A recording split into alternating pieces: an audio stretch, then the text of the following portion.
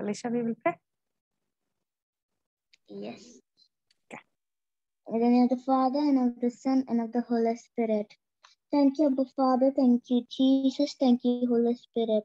Thank you, Lord, for giving us an opportunity to learn your word. Thank you, Lord, for blessing Aliston with your Holy Spirit to teach your word. Thank you, Lord.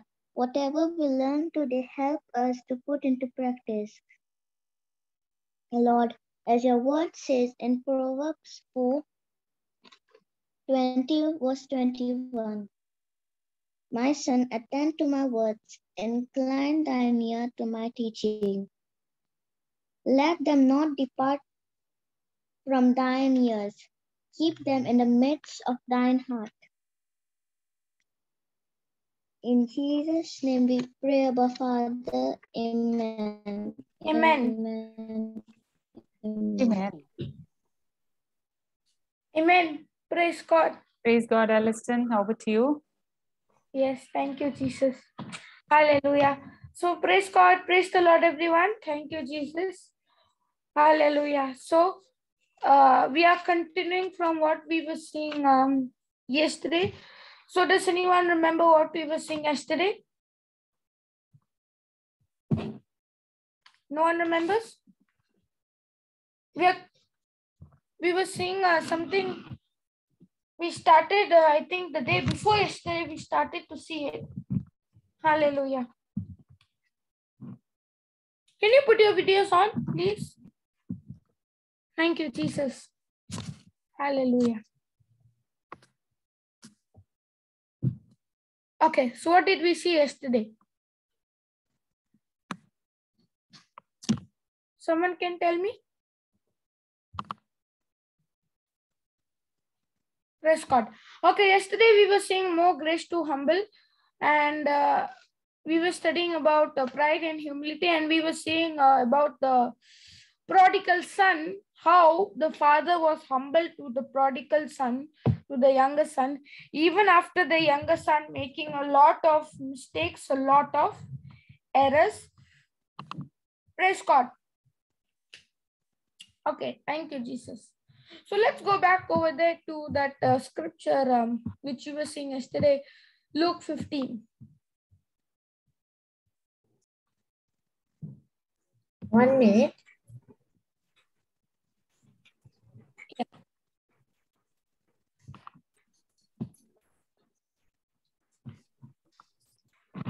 Thank you, Jesus.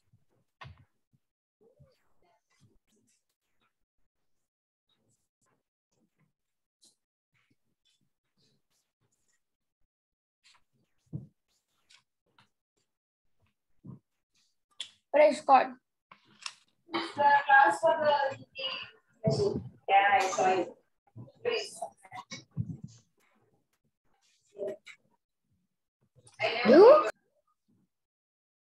Luke 15, verse number, we were saying verse number 20, I think.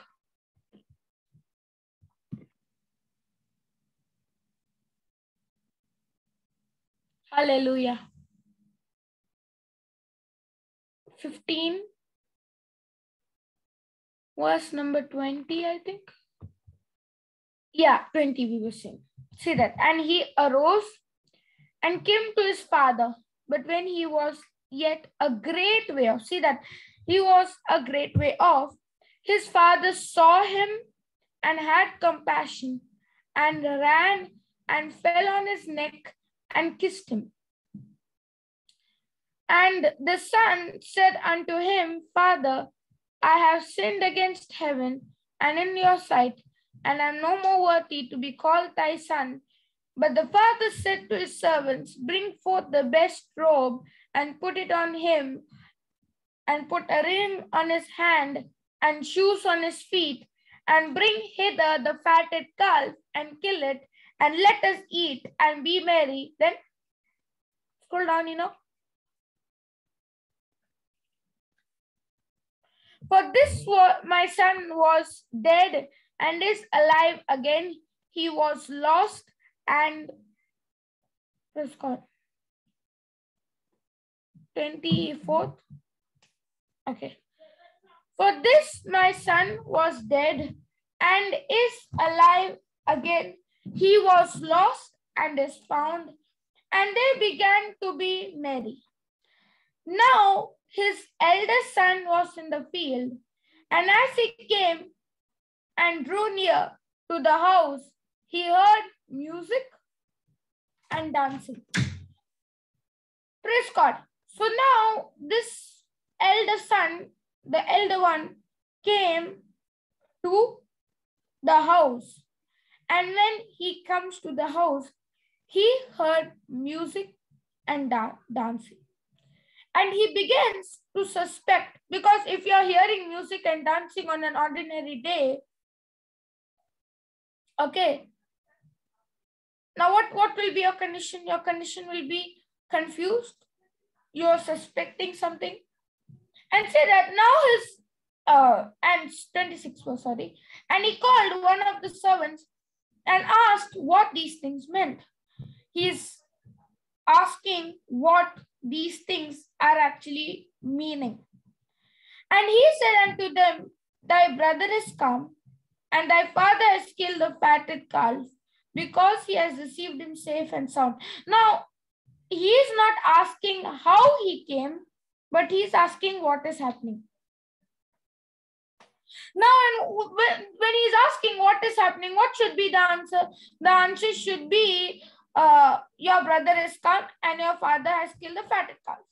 Full stop. But he is going on to say, because he has received him, how has he come? He has received him. The father has received him safe and sound. Now, why you see this scripture is saying safe and sound is because he is speaking about, see, when you are having someone off for a very, very long time and you miss that person and you're hearing that that person has come. Now, what should be your condition? We will go right.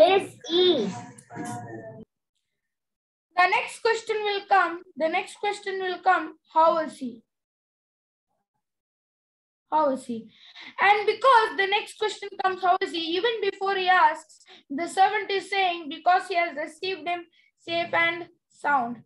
And he was happy and would go in. Therefore came his father out and was angry. Praise God. Is that what the scripture is saying? No, he was angry No. and would not go in. Yeah. So he was extremely angry. He was full of anger, full of bondage, and he would not go in. No matter how much people force him, he is not going to come out of that bondage and step into the house. He is going to stay outside. And that is why his father, coming from the party, and is entreating him, coming out and is entreating him. Now, why, if you have a younger brother or sister, or when you have a younger brother or sister, you might get into a lot of fights, correct? A lot of quarrels. But even if you get into the quarrels, you still love your brother and sister. That's why if your brother or sister has been out for a week, how will you feel? For a week. You miss them. Sad, lonely. For a week, for 2 days, how will you feel? Happy. You will start asking your mother, where is he? Where is she? If your sibling is out of station. In the same way, this actually, according to this scripture, what should be the condition of this son, the elder son? My son is back. Let me go and see him. Right? My brother. My brother. My brother has come. Let me go and see him. But see that. And he answering said to his father, lo, these many years do I serve you. Now I said, even for a day or two, you can't bear staying without your sibling, no matter how much you get into arguments. How much time was this son away from the father? For years. That's why he's saying these many years. See, when you see that, when I read this, I was like, the father accepted him after being away for so many years. Not the father not knowing where he went, how he went, and what life he lived.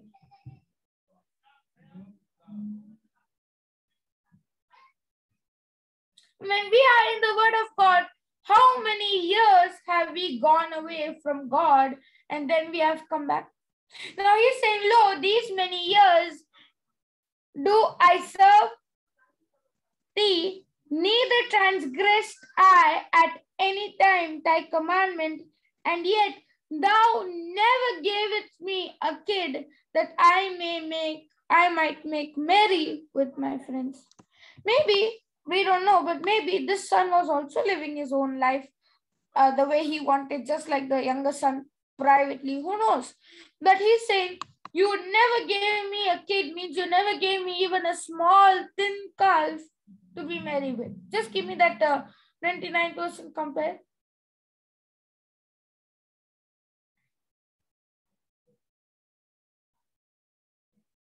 See that AMP. But he said to his father, look, these many years I have served you, and I've never neglected or disobeyed your command. Yet you have never given me so much as a young goat, so that I might celebrate with my friends. Now, this was the condition of the elder son. Was he in pride? Was he thinking what he had done? See that, okay, we'll see from ERV, okay, see that. But he said to his father, look, for all these years, what is his word? Where is his focus? I have worked like a slave for you. I have always done what you told me to do, and you never gave me even a young goat for a party with my friends.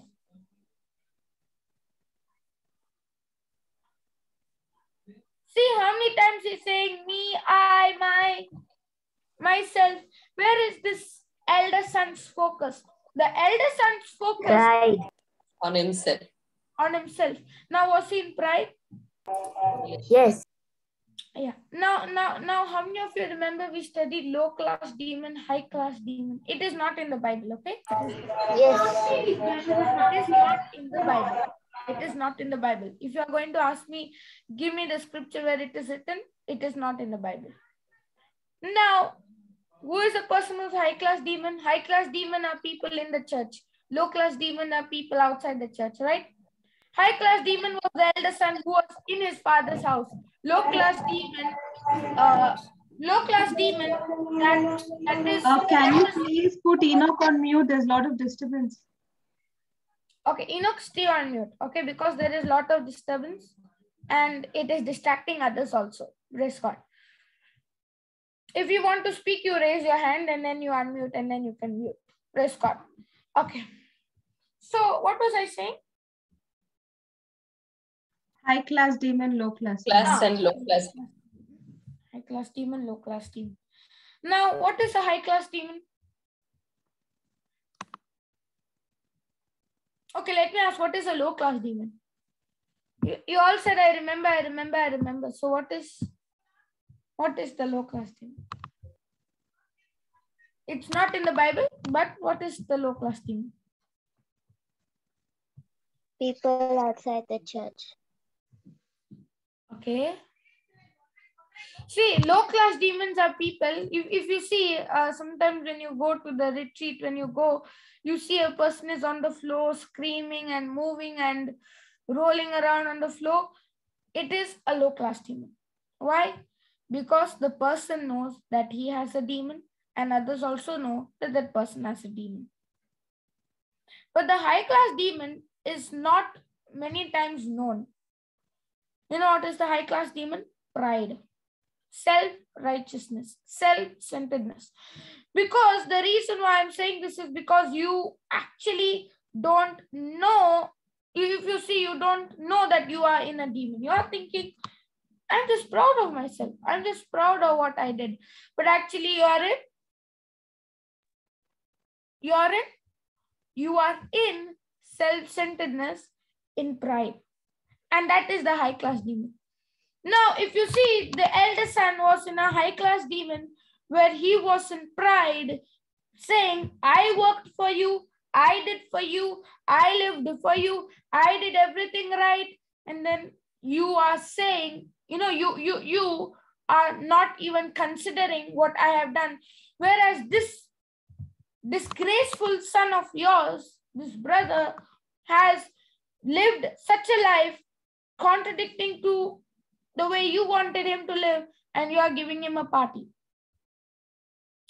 Now, this younger son was in a low-class demon, and the low-class demon was, he realized that he was having a demon. He realized the mistakes he made, and he repented.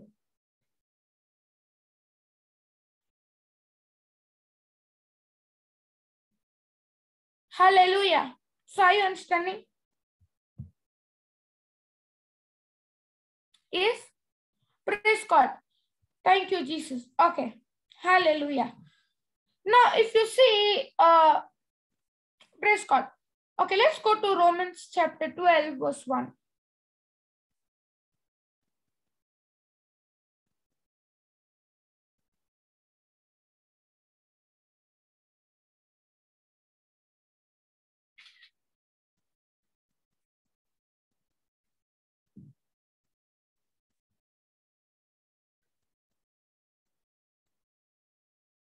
Okay, give me from KJV. Okay, give me from RSV or NRSV. Okay, see that. I appeal to you, therefore, brothers and sisters, by the mercies of God, to present your bodies as a living sacrifice, holy and acceptable to God, which is your spiritual worship. So the spiritual worship is, what is worship?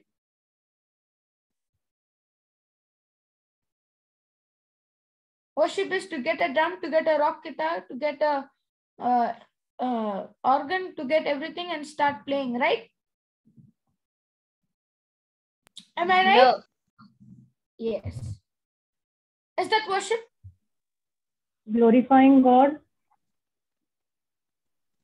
Okay, but according to the Bible says worship is offering your bodies as a living sacrifice. Now, I always thought when I hear the word sacrifice, it is such a difficult thing to do. Correct? How many of you thought like that? Sacrifice? You're telling me to sacrifice? But, Yes. yeah. But according to the Bible, worship is offering yourself as a living sacrifice. Means, for example, okay, if there is a mother and the mother is working in a, she's working in a job. Okay, she's working as a nurse. This mother is working as a nurse. Her duty is from 9 o'clock in the morning or 8 o'clock, let me keep 8 o'clock in the morning to duty is like that. And when she is working, Ariston, your voice, you got stuck in between. now am I clear? Yes. Okay. So now when this mother is working as a nurse, her duty finishes 6 o'clock. Now, for example, she has a son, let me keep 9 years old. Now, when she is having a son of that age, when she is working as a nurse, in the hospital, in her clinic, she sees there is another child another son at the same age as her son, that is 9 years. Now, will she stay for 1 or 2 hours and go home at 10 o'clock saying, let me take care of this son, this boy? Will she take 4 or 5 more hours care of that boy, care of him? No. No. No. If you see, instead, she will leave at 6 o'clock. What she will do, 5 minutes before, 10 minutes before, she will get everything, get all her stuff. By the time it goes 6:00, she's out of that building. Correct? Yes. Yes. Yes. No, but when that mother, when it comes to her own child, when her own child is sick, when her own child is how to say, her own child is suffering, will she say by 6 p.m. in the evening, I will no longer look after you, my duty is finished? Yes? No. Look after yourself. Will she say, or can she stay for the whole night awake, even if she has work at 8 o'clock in the morning? She is staying whole night from 6 o'clock when she comes home and finds that the child is sick to over 8 o'clock, even making the whole day of tomorrow. She is sacrificing, saying that I will not go to work. Right? Yes. Sacrifice because of her love? Yes. If the mother is only going to say to the son, I love you, I love you, I love you, but don't do anything, is that actually sacrifice? No. No. That's lip service. Lip service. What is sacrifice? Sacrifice is done by the action. When God sacrificed his own son, there was an action. What was the action? He sent his only begotten son into this world so that we should not perish, but we will have everlasting life. We will have eternal life. See, God is a very, very loving God. God is not a mean or a cruel God. God is a loving God. He gave himself as a sacrifice. And that's what today the spiritual worship is what? Sacrifice. And does anyone remember what example I gave about sacrifice the other day? On the day when I was outside and I took the class outside. Do you remember? Anyone? I gave an example of sacrifice. Yes. Yeah, Enoch will know that. Enoch, wait, okay? I'll give you last if no one is answering. Anyone?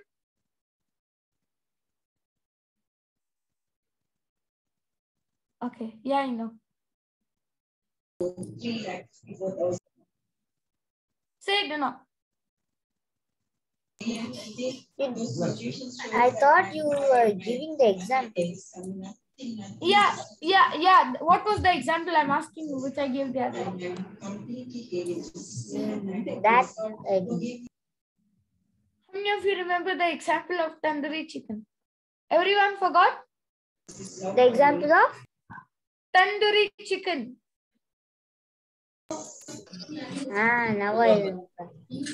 Now everyone is going, yes, tandoori chicken. Yeah. Why give the example of sacrifice?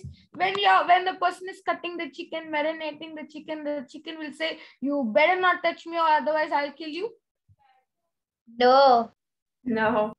Will the chicken scream out and go cook, cook, cook, cook, cook, cook, cook, cook, cook? No. No. Will the chicken stay there? No. Yes. Yes. It won't do anything. It won't do anything. Now, does it sacrifice? Yes. You marinate the chicken, you fry it. Will it say anything? Will it go cook, cook, cook, cook, cook? No. No. Because why it will not do any of those things?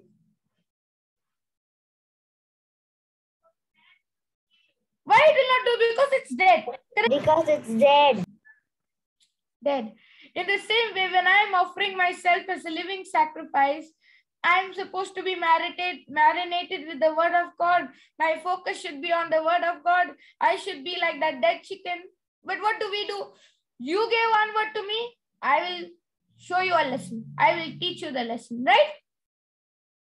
I will give you 10,000 words. Yeah.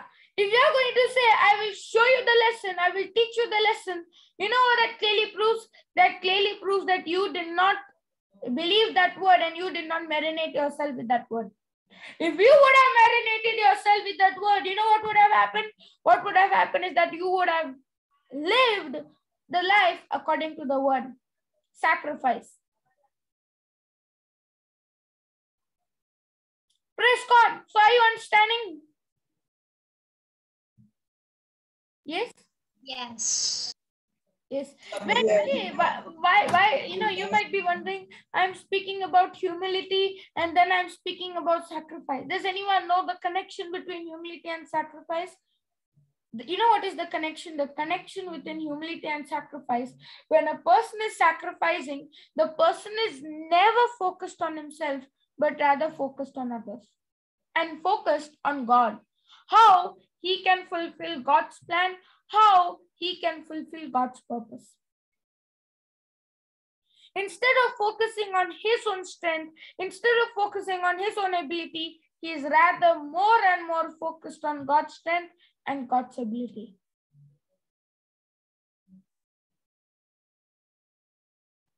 And that is how humility and sacrifice are related.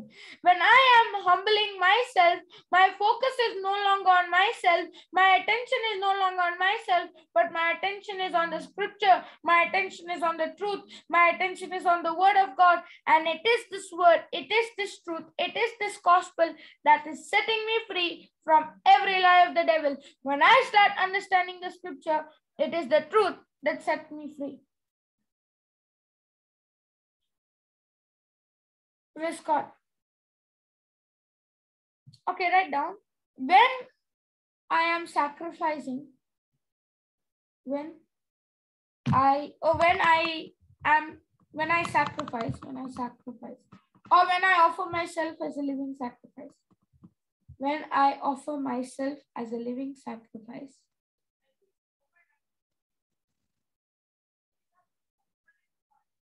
When I offer myself as a living sacrifice,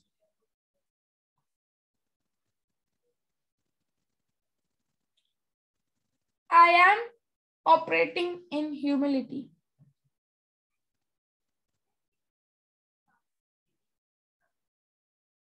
I am operating in humility.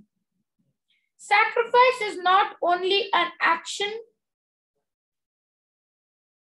Sacrifice is an action.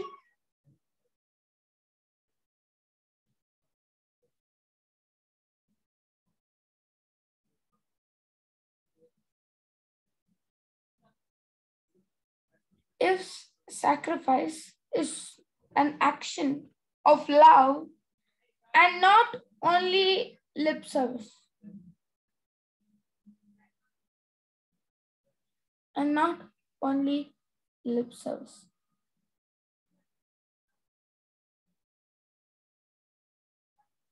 And not only lip service.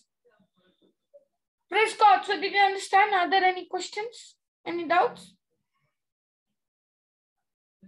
Praise God. No. Okay. Thank you, Jesus. I heard Sister Florida's voice coming from somewhere. Okay. Praise God. It wasn't from my side. It wasn't from your side. Okay. Praise God. It was. Okay. Thank you, Jesus. Okay, raise your hands if you understood that.